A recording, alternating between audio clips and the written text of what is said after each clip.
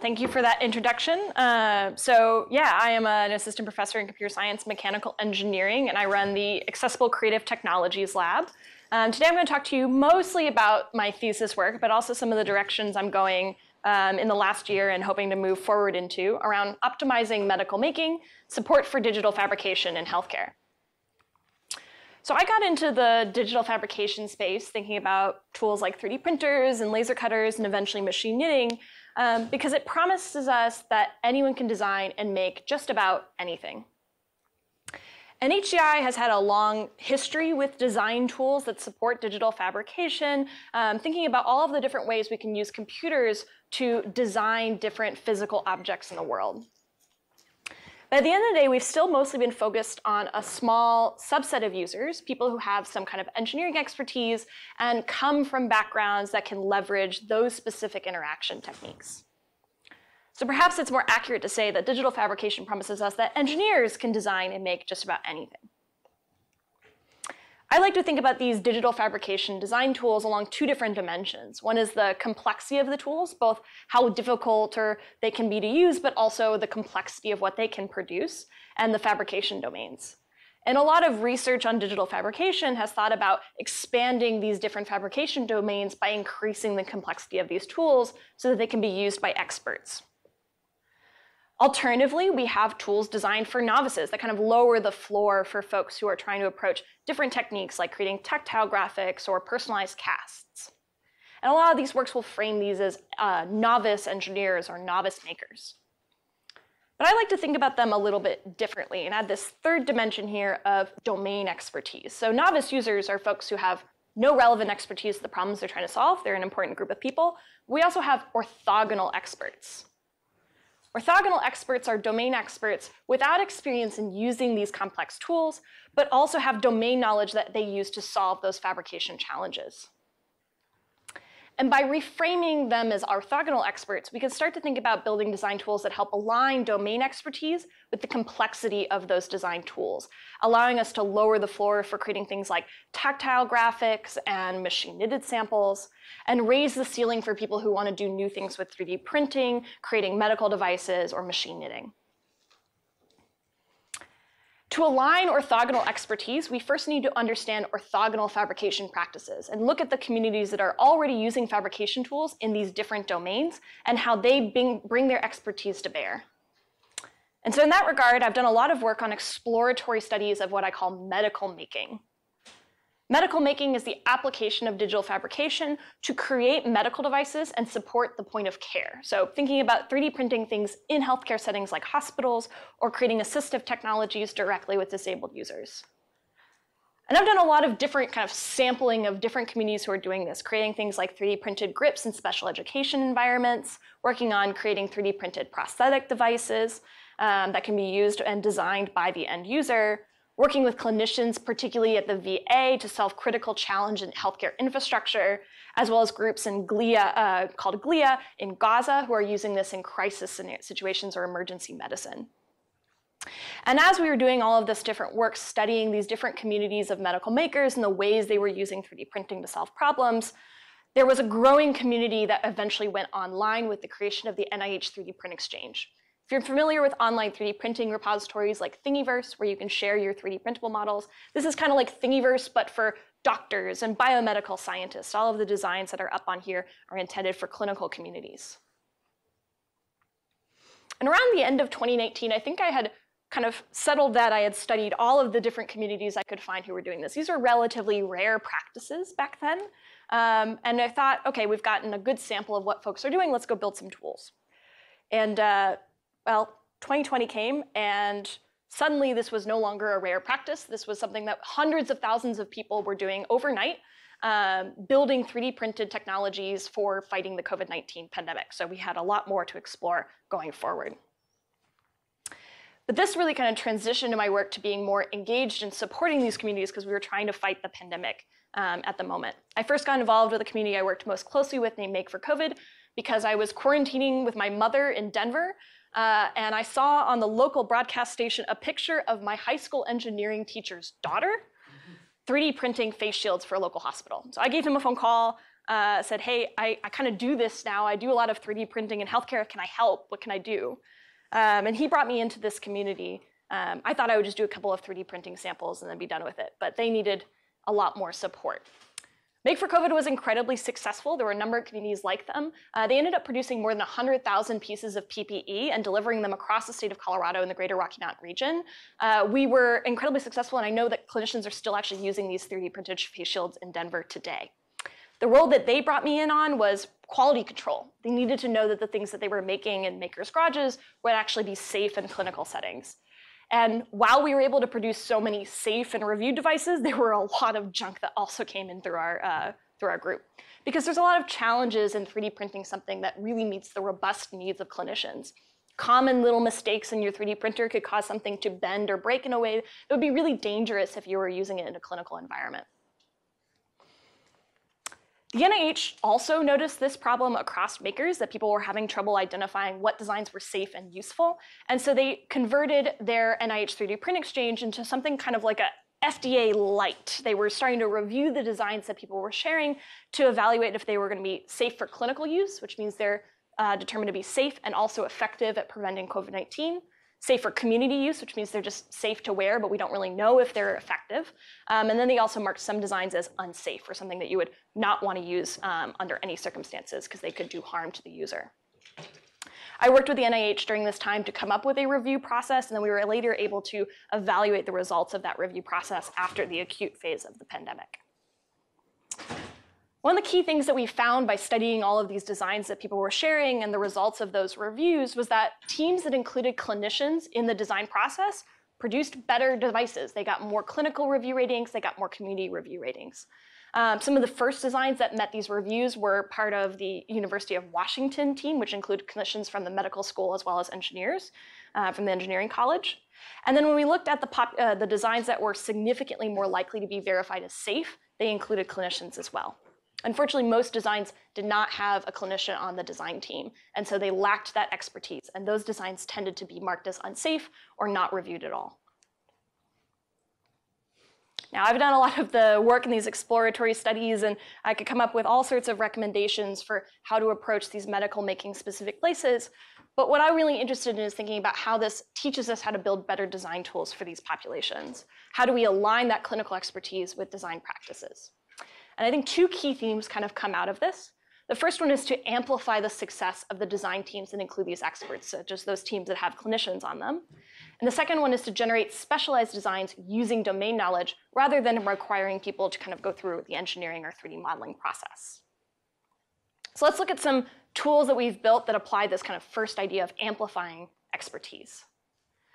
Let's say that we're trying to amplify the expertise of folks who were creating these 3D printed face shields. We had these first initial set of designs that have different key features designed by clinicians. One could include a splatter visor, which protects you from droplets from above, particularly useful in surgical settings.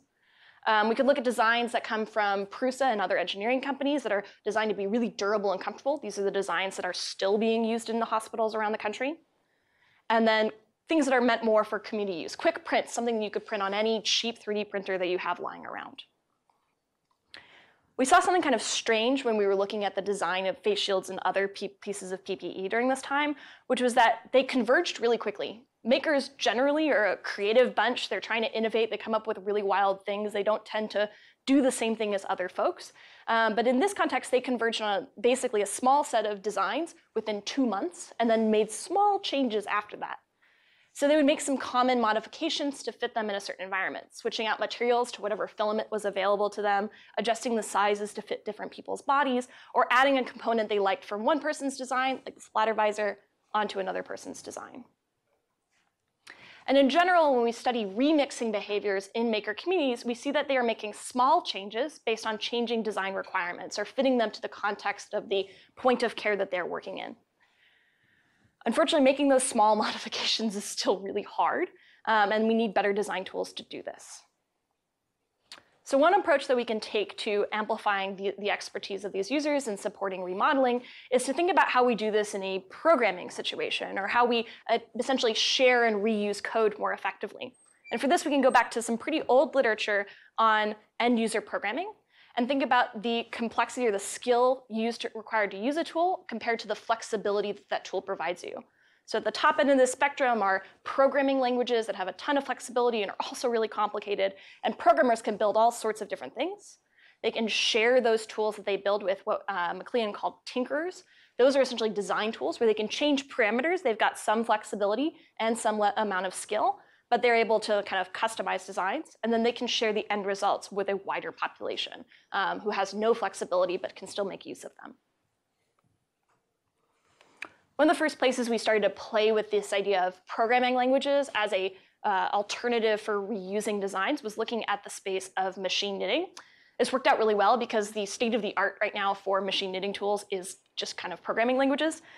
This weird like MS Paint pixel art thing is actually a programming language. That's a piece of code. Each of those dots represents a machine instruction.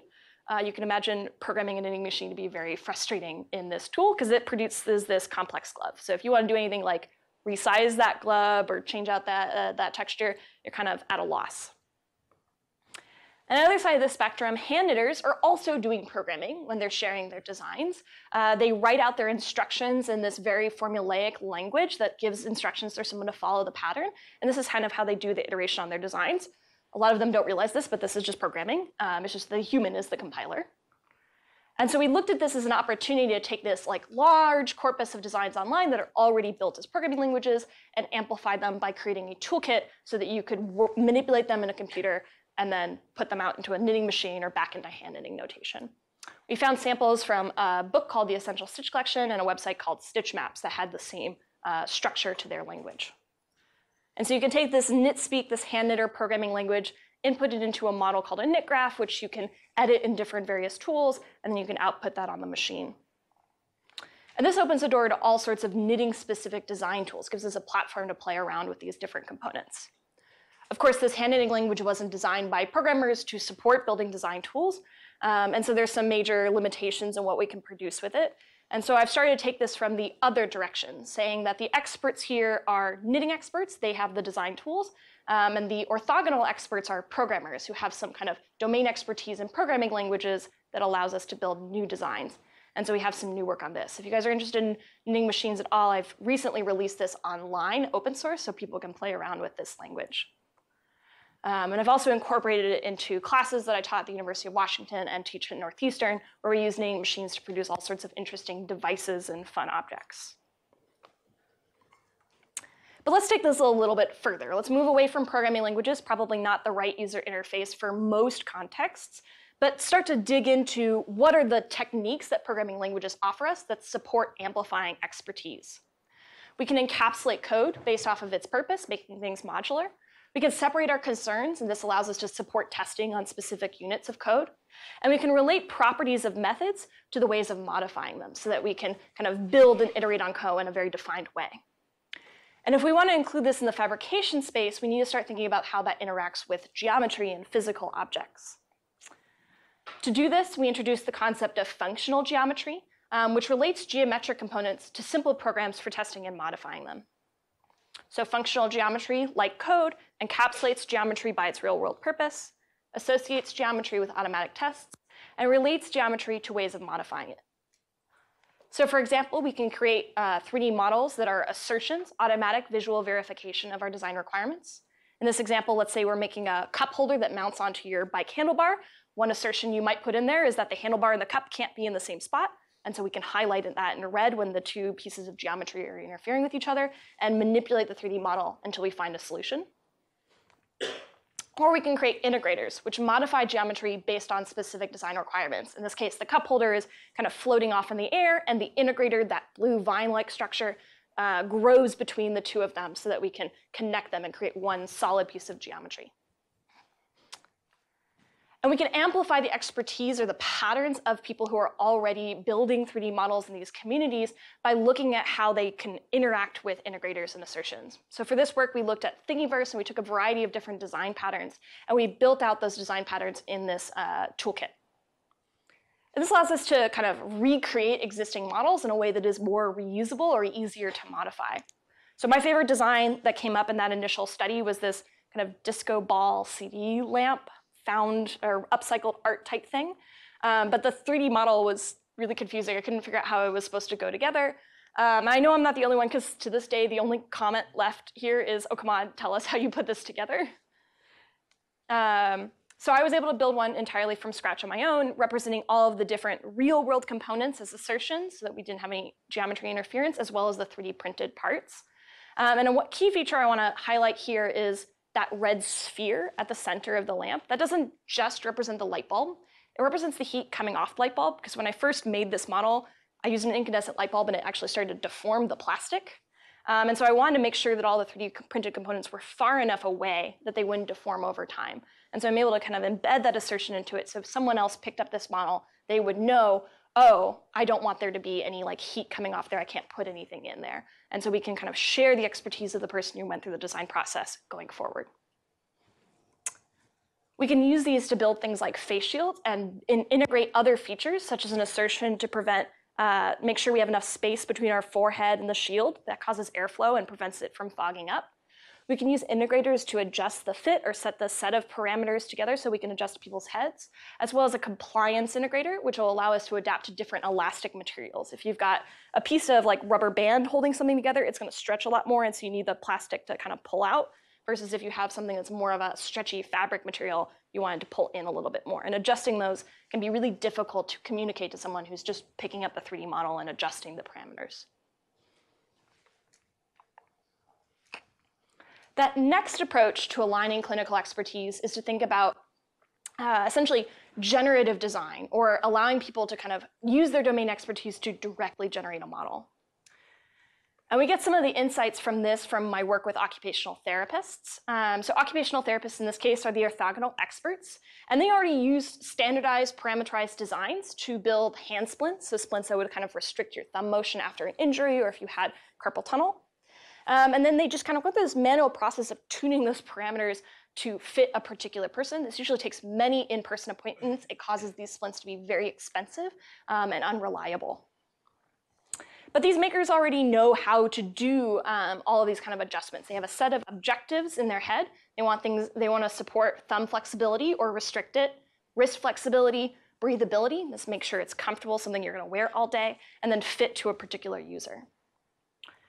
And they also know how those associate with specific parameters in their models. So thumb flexibility is set up by parameters that adjust the size along this dimension, while wrist flexibility adjusts this direction.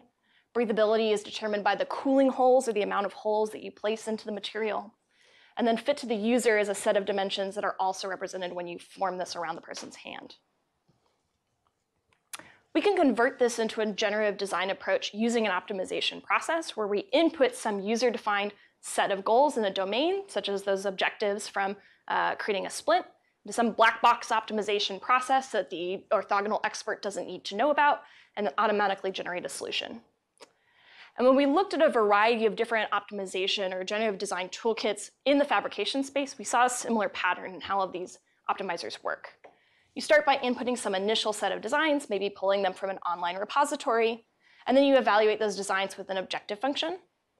You then use the information from that objective function to choose a particular design to examine further, and you consider whether or not you want to accept that design and return it to the user. If you don't, you modify the design, hopefully making it a little bit better, and then evaluate that design, starting the process over again. And we can iterate like this for a very long time until eventually we found a design that meets our acceptance criteria, ideally some local maxima or something that passes a threshold score, and then return it to the user. Built around this cycle, we created an optimism toolkit, which breaks this into two different components, from a domain-agnostic library, which we provide with the toolkit, and a domain-specific library, which is built by a programmer and a domain expert. From that domain-specific library, we can customize objective functions. And then from a domain-agnostic library, we can choose strategies for selecting designs based off of those scores. We can also consider whether or not to accept the design using domain-agnostic stopping criteria. And then finally, we break the modification step into just two sub-steps: selecting a modification and applying the modification. Selecting the modification is a domain-agnostic approach, while applying the modification is a domain-specific approach. So how do we build these domain-specific libraries? How do we adjust them in such a way or help the programmer and the domain expert collaborate to build these different components? Well, we base it around the concept of a heuristic, or a kind of rule of thumb for improving a design. And then we consider the two subcomponents of that, the objectives, or the goals that are relevant to that design, and the modifiers, or ways of changing those designs. So an objective is a function that takes in a design and returns a score between 0 and 1, 1 being good for that objective. And a modifier takes in a design and returns a new, slightly different design. And we can plug them into this component here and then go through the optimization process. Now, we can't just have objectives and modifiers willy-nilly. The domain expert needs to tell us what objectives go with which modifiers. And so first they weight a set of objectives, and this creates an objective function.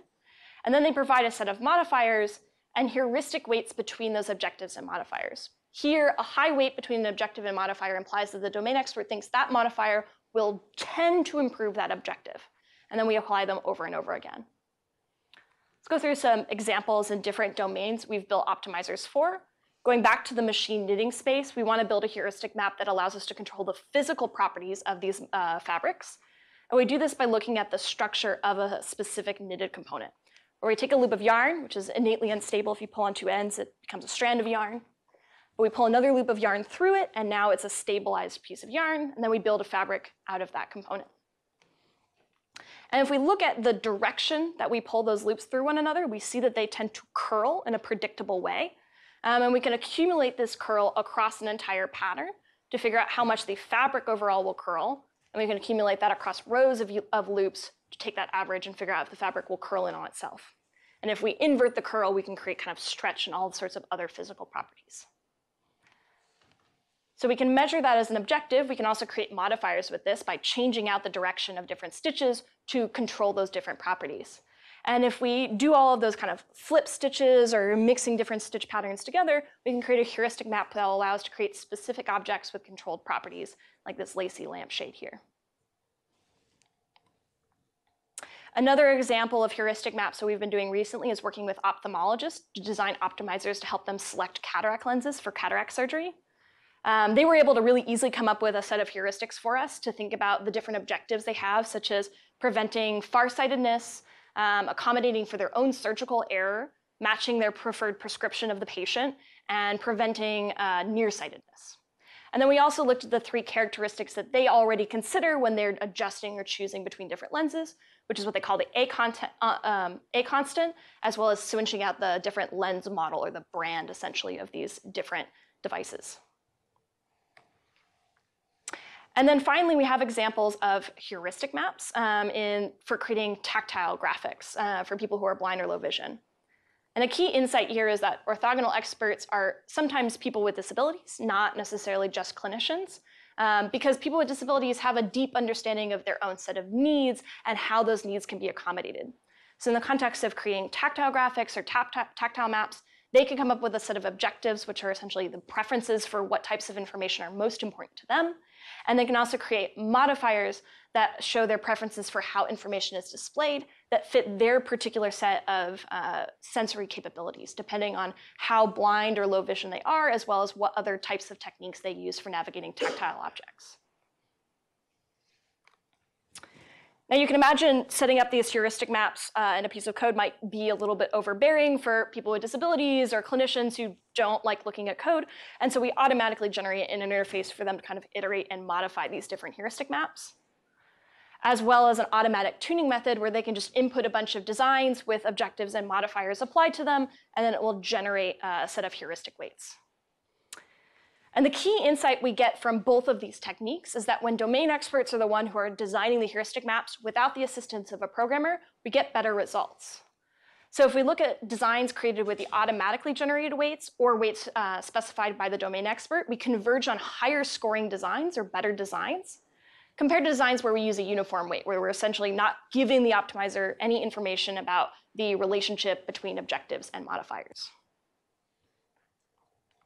I think the heuristic map is kind of the key concept here about how we amplify the expertise of domain experts, but we still got to build that domain agnostic library into the system, because if we just kept kind of applying the same set of heuristics over and over again in a specific pattern, we'd be doing some type of hill climbing approach, and at best that will usually result in a local maxima, but it's not really going to find the good designs in complex environments. So instead, we can learn from meta-heuristic optimization, which uses a meta strategy to apply heuristics when searching for high-quality designs that meet multiple objectives. And just like we can break a heuristic into an objective and a modifier, we can break meta-heuristics into design selectors and modifier selectors. Design selector is going to choose a design based off of information from the objective function, and a modifier selector is going to modify those designs using information from the heuristic map. We can plug them into that kind of optimization cycle here. Both of these components become domain agnostic because they're using the heuristic map as the data structure that they are gaining information from, rather than domain-specific features. So for example, a design selector can use information from the objective function to determine which designs are best. And then we can select designs kind of on a spectrum from choosing a design randomly to choosing the best design, and we can modulate that randomness using an entropy value. Alternatively, modifier selectors are going to use information from the heuristic weights to determine whether or not these will be successful. So for example, we can think about what's the expected best modifier based off of those heuristic weights, and then a random modifier, and again, control with entropy to choose between these. And using different design selectors and modifier selectors along these spectrums, we can reproduce existing meta-heuristic techniques, such as simulated annealing, which we use for a lot of the knitting examples, or ant colony optimization, which is what we used for creating tactile graphics, things like taboo search and Monte Carlo Markov chains and variable neighborhood search. We have all sorts of different methods that we can create by just mixing and matching different meta-heuristics from this library. And doing this, we've been successful in creating a variety of kind of medical making optimizers using domain expertise from clinicians and people with disabilities to create these different assistive and medical devices. The kind of core insight here is that expert-driven optimization increases access to domain-specific design tools, because by having those experts creating a design tool that can be reused over and over again, we're not just creating a single face shield or a single map, we're creating tools that other folks can use to create specific instances that meet their needs. And again, we come back to this idea of amplifying expertise from a specific set of designs that can be modified by hand, or generating a specialized design from domain knowledge directly. But I think the place that we need to move forward is to connect these two, to move the domain expert out of the programming process entirely and use successful examples of designs that are already being shared to generate these kind of domain-specific heuristics. So in that sense, we have still the domain knowledge coming from the expert, and they're inputting that information into a generator to get a customized design. But that generator is created by domain-specific design corpuses. I think we have a real opportunity here that we did not have 5 years ago when I started this research, which is that these corpuses are getting bigger, they're getting better, they're getting more specific. We have things like Ravelry for machine knitting and the 3D Thingiverse, which I had, but we also have the NIH 3D Print Exchange with these refined, defined, reviewed designs already.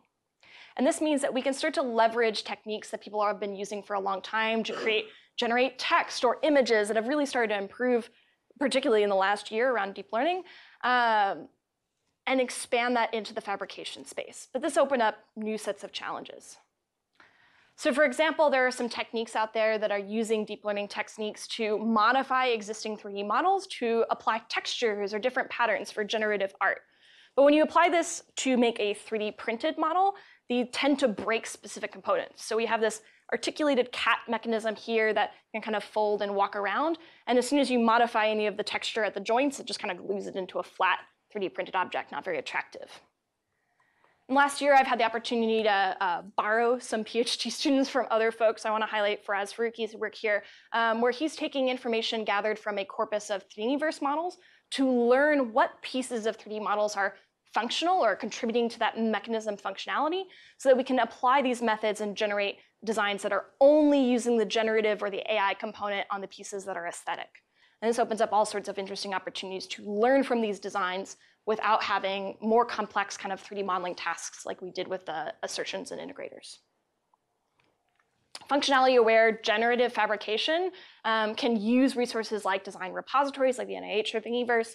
It constrains and guides the generative techniques to the space where they are most useful while still building on the domain expertise of the original creator. And it can improve design reusability by giving us new ways of modifying designs with very minimal steps. So what are the kind of broader next steps for this line of research? Well, I think we can think about this whole component or this whole structure for these design tools that align with domain expertise and think about how these different components glued together are going to point us to interesting design tools. So we can think about how domain knowledge can be used to sort or filter through these design repositories so that we can label data sets more effectively. We can think about ways to take domain knowledge to generate these or build these design generators without the assistance of programmers. And we can think about ways to build these generators directly from these repositories themselves. And I think those next steps are really a wide open field for the space of digital design tools that are going to support a wider set of users than just the original engineers we've been supporting for so long. I want to thank my funders and the many institutions that have been involved in supporting this work during my thesis, as well as Corey College, who is now supporting my work. And I'm happy to open it up for questions and discussion.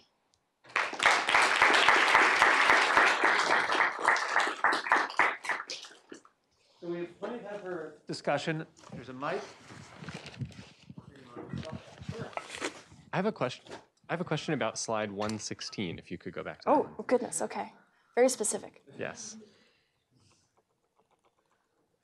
So can you explain why, yeah, right here. So why do the automatic weights and domain expert weights look like they have about the same score?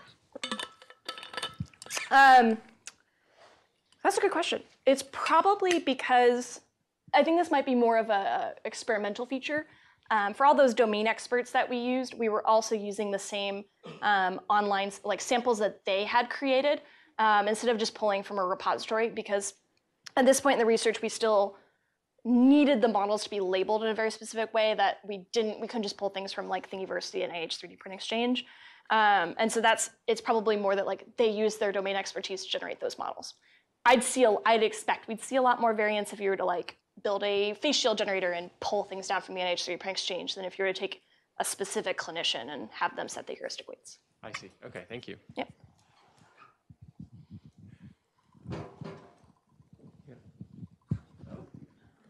Oh, I thought you had a question. I do. Oh, I'm moving the mic around, sorry. Oh, I see.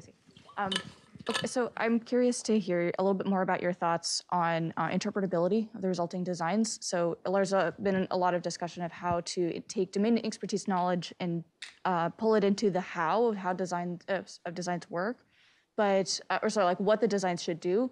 But we haven't yet talked about sort of reporting back to the domain experts of sort of like, you know, why the design is how it is, or like how it's operating, or sort of like making that a two-way communication. Curious to hear your thoughts on that, whether that's a goal that's maybe worthwhile to the domain experts, or are they mostly just thinking about the like make it do what it wants to do? Yeah, so this was a little bit why we took meta-heuristic optimization or focused in on heuristics as the approach here. From the domain experts' perspective, when we asked them to build heuristics, we didn't say things like meta-heuristics and heuristics because they would get kind of lost. We would say things like, what are the steps that you take? Like we'd walk through this process of like, what are your goals? What are your steps that you take to meet those goals? And essentially we're asking them to describe how they go about design, right? This was particularly clear when we were working with the occupational therapists on how they do splinting. The result of that is that when we showed them the samples we were creating with these optimizers, they innately understood why it made the decisions it did, because they had essentially told it what decisions to make. This is really different than if you're building on a other types of machine learning techniques, or certainly something like deep learning, where it's like we don't even know as computer scientists why it's doing what it's doing. We just know it does.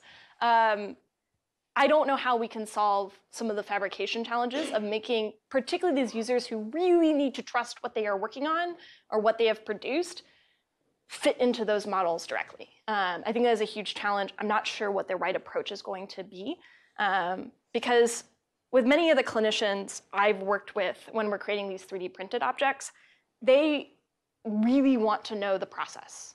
Now this gets into some interesting kind of complications, particularly when we were doing PPE design, that all of the work of like creating splints I had been doing or prosthetic devices, those are made by clinicians already. They're the designers of those objects. We were just providing tools to make it easier for them. The clinicians don't make PPE. They don't know why N95 masks work. They don't know why face shields work. They don't know how to build these things. That's a different set of experts who are essentially engineers who build those objects. And so they cared a lot less about the resulting product because they just trusted these things. If you said, oh, it's N95, they're like, yeah, that's kind of like if you told me, put on a piece of fabric and say it's N95, I just have to trust you. And so it ends up being really different depending on who you're working on, of like who is kind of the expert in the space, and they're not always the same set of users as the final product. And so I think interpretability is really considering, we need to be very thoughtful about the stakeholders and what does interpretability mean to each of them.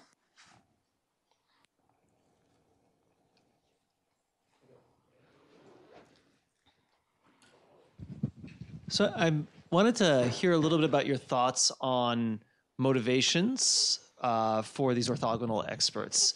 So Mako Hill and Andres Monroy Hernandez have this work showing that like functional artifacts get remixed and reused more often than creative artifacts. So I totally am with you that like, sort of honing in on these functional reusable components makes sense.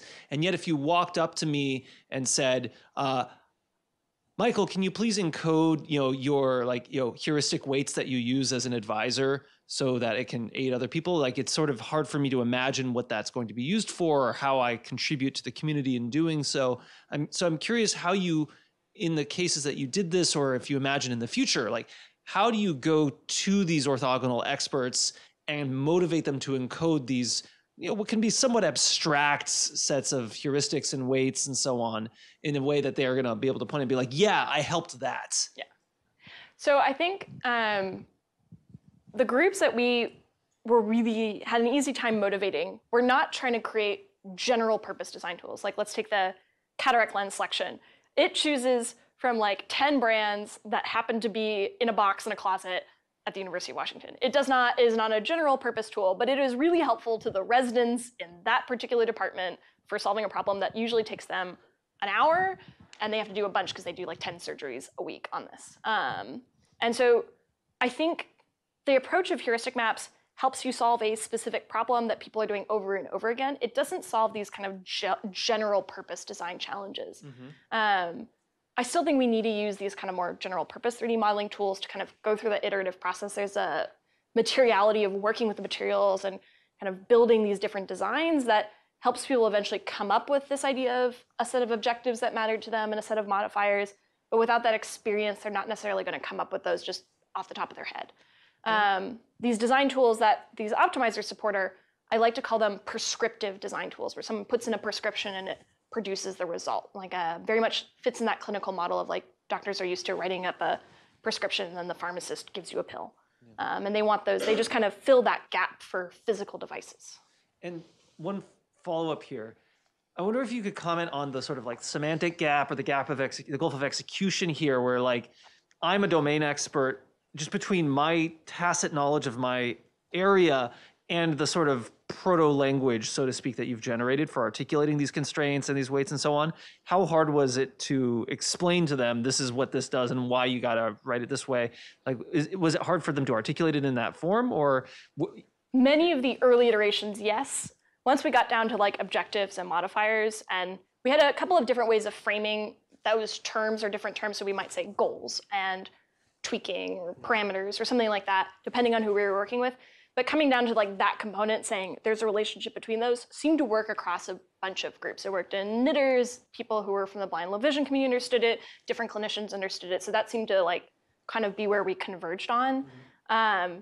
Many of the early iterations of working on this kind of approach, we were trying to express more complicated things like design processes, or like if this happens, what do you do next? And building out kind of a decision tree, and that we could not get a consistent result from different populations for making. So I think it was like we had to keep it simple, and that definitely limits the capabilities of the optimizer, right? These aren't high, like, they're not going to generate anything. They're certainly not going to produce like a global optimum or anything like that. They're not even that efficient. But for the problems we were solving, it didn't need to be fast, or at least not computationally fast. It needed to be faster than a person. And it didn't need to result in a global optimum because the comparison is something that they were already making. It needed to produce a result that they would recognize as similar to what they would have done. Thanks.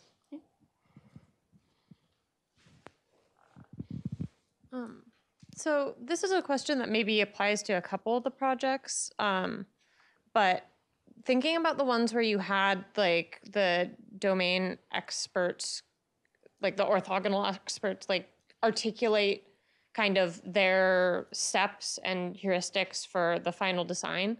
Were there ever cases where they were kind of unaware of their own design process, or like not knowing to communicate certain like constraints just because they were so obvious or like apparent to them and everyone in their domain? So definitely the blind and low vision community comes to mind when we were making tactile maps. This was definitely a group, mainly because most of the folks we were working with, they don't design tactile graphics, right? They are not the original designers. They don't have that knowledge. And I think we had to restructure the conversation with them to be more about needs instead of goals. Needs seem to be the keyword to get them to understand it, as well as skills. So often we would say, like, what are your tactile skills? What are tactile objects that are recognizable to you? And that was able to help us build out that set of objectives and modifiers. And so they didn't have that design intuition, but they did have that kind of internalized knowledge of what worked for them. Thanks.